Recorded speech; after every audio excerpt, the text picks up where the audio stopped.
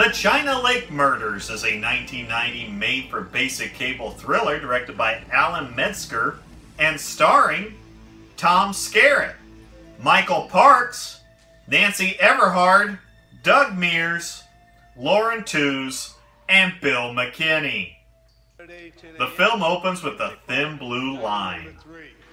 Okay, I'm going to hand out some teletype stuff now, and I want you to read it this time. Teletype? Donnelly, 7M66. Donnelly? This is Donnelly's location starts today. We'll call Maggie. Let's get a replacement in here. Is there really assigned seating in a shift change like this?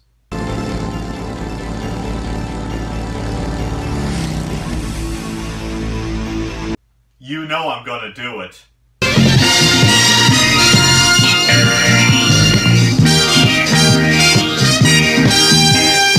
We get some gonzo driving, and hey, it's Michael Parks. He thinks she's drunk, and we get the DUI Olympics featuring line walking, nose touching, and being handcuffed and thrown into your own trunk. Then he fucking leaves. Is he coming back? We then find Sheriff Brody at the trailer park on a domestic violence call. Look, I hate to cause you guys all this trouble. We know there's women if you don't knock them around. You get yourself to that wife-beating center in the valley. You hear me? This will not be the last time we are at this residence. Let's back to the station, and this guy's looking for his wife, who I guess is still locked in the trunk of her car in the desert. In another part of town, Donnelly is gaslighting this waitress. I'm a writer. A writer? Well, now how was I ever going to figure that out? Well, if you'd examine me closely, you would see that there's a callus right here, see? Hey! Hey, give me that on the menu. Leave me alone! Leave me alone! Here!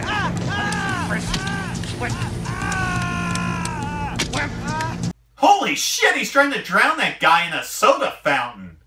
Look, it's a hamburger. Some more coffee? Coffee now.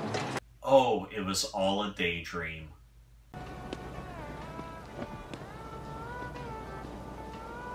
Yeah, might have known. How do you know which car was theirs? This sandwich tastes like shit.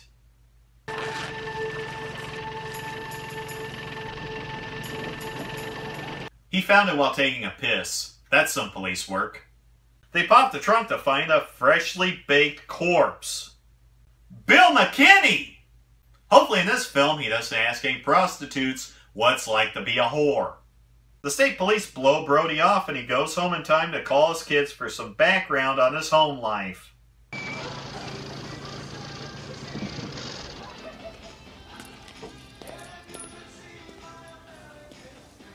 Look, just a couple more seconds. I can see in the dark. Walk over to the car with your hands where I can see them. Hey, where I'm from, that's not a crime.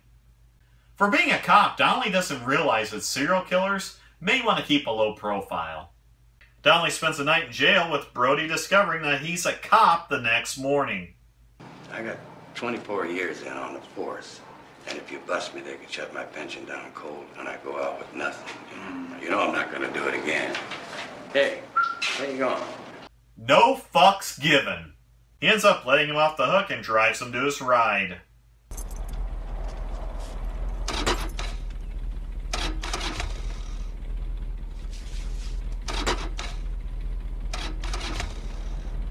The hell is this, a horror movie?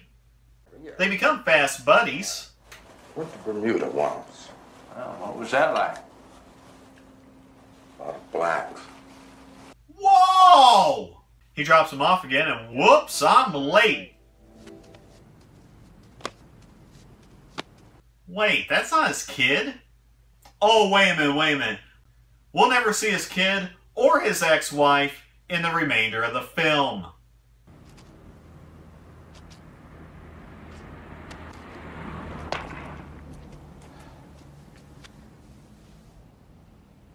I really wanted to see her strike his ass out. Then Donnelly shows up. How did he know that he would be at the baseball diamond in the middle of the night? And Brody offers him a place to stay. I'm gonna take a shower. You can take one too. Or we can take one together and save water. Damn.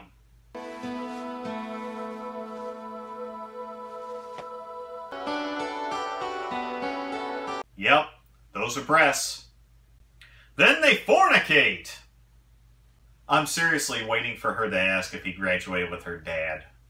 Meanwhile, Donnelly rummages through Brody's house. The next day, exposition. Big city cop looking over the edge of everything. Street, home. I heard about this small community where the sheriff was hanging up his badge. I thought that might be a way back. Then Brody learns of a number of disappearances over the years. Elsewhere, Donnelly is practicing river dance in the desert.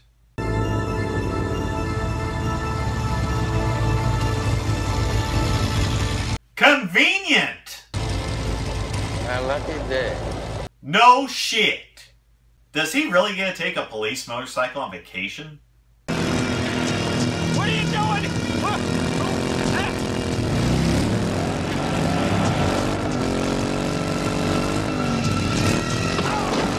Thunk. And it turns out that Donnelly goes back to Brody's place. People have been getting murdered on the roads outside of town. That goes back 5 years. I think I got a worker. You mean psycho? Gotta be.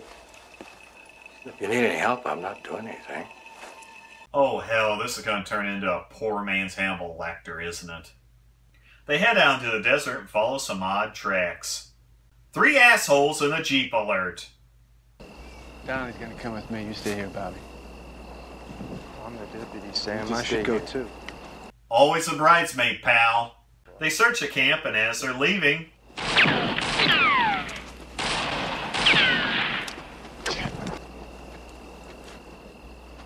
What are you doing? He ain't gonna shoot us. Could have killed us if he wanted to. Then why bother shooting you at all? You didn't even know he was there. What's the point? They take a walk and discover the car. Holy shit, he's still alive. They reach the road and Brody sees this.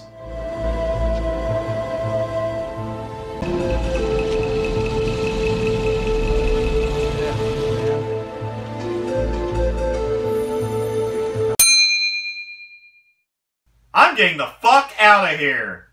Brody starts checking into Donnelly and Bobby walks up on this. Sorry, kid.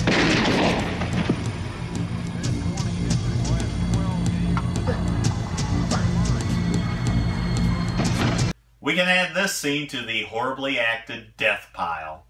I drive to right center field and hit deep, and Eddie Murray has hit it out. Does Major League Baseball know you're using that audio? Whoa. I didn't know you were here. Hey, he broke in. You shoot his ass, run credits.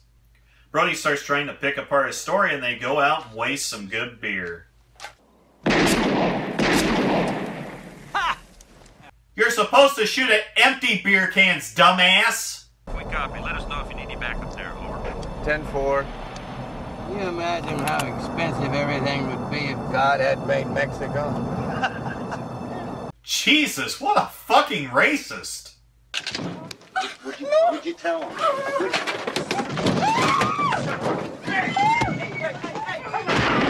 You said that in front of the cops? That's fucking stupid. Then Brody beats his ass, but Donnelly calms the situation. Brody finds out about Bobby, then Brody tries to kick Donnelly's ass. What about Wednesday afternoon? Wednesday afternoon, I went shopping, looking for a toy for my nephew at Kmart in Reno. Kmart? And I bet it looked the same then as it does now. He gives some shitty alibis and nothing can be done, but we do get some more gratuitous Bill McKinney. At Bobby's funeral, what a ballsy cocksucker! Or I can hang around Route 37.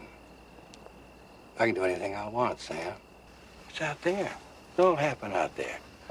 So the garbage starts building up, getting deeper and deeper. You know what I mean, Sam? System doesn't work anymore. It works. That's pretty much an admission of what you're doing, and you've told local law enforcement where to look. Donnelly goes to pick up the waitress from an hour ago. So is he going to kill her for some reason after killing the guys that harassed her early in the movie? Hello, Buster. Who are you? I used to have 2 cats, Buster and Crab. Named for Buster Crab. Flash Gordon! And apparently everyone is getting it on that night. I gotta get the fuck out of here. Thanks for the lay.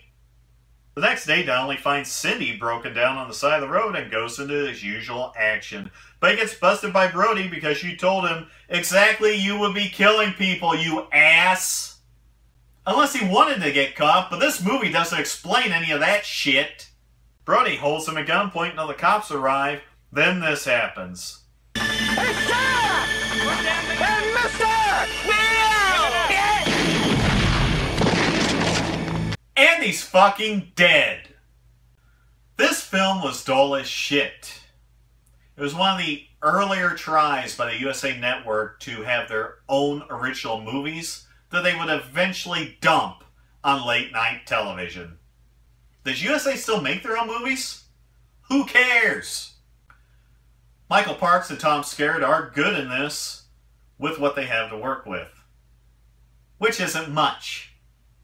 Parks' character isn't really well written, because if he's been doing this for years, did he just suddenly decide to leave the bodies where they can be found? Because these were only missing persons cases when Tom Skerritt discovers them, so...